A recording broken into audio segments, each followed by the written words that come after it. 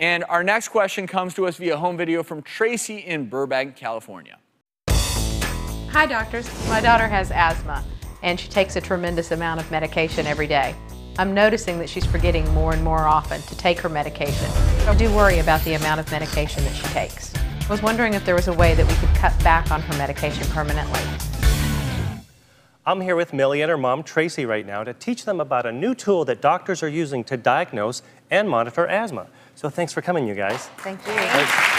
So, Millie, how old are you? I'm 12. You're 12, and when was she diagnosed with asthma? About a year ago. Well, this is a really cool device. It's called the Niox Mino.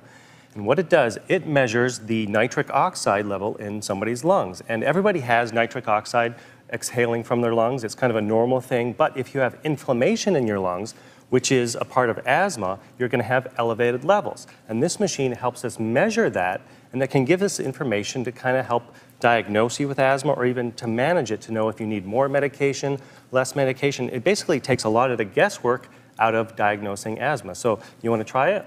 Sure. It's kind of like a video game, which is pretty cool. I'm sure you're going to love it.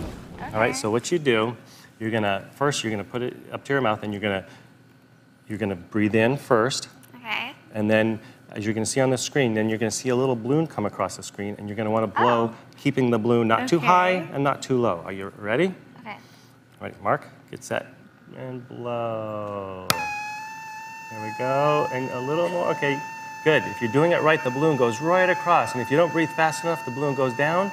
If you breathe too fast, it goes up. Awesome. Okay. Cool. Wow. First try. That's pretty good.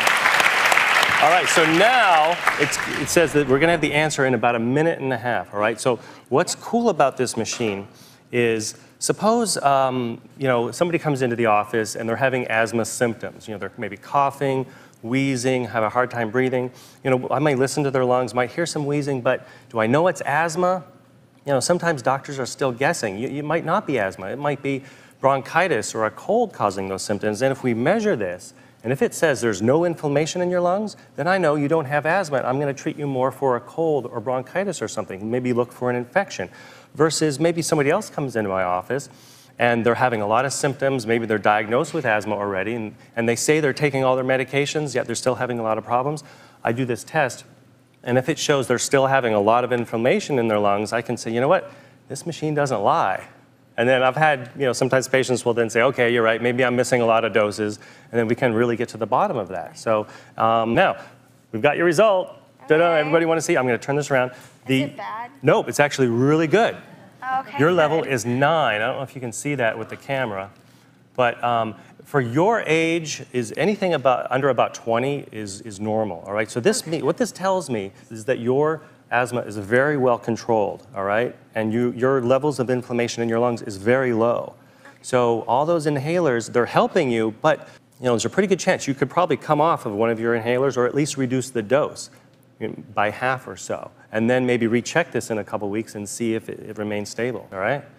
So, all right, well, thanks a lot for coming. Awesome. Check it out.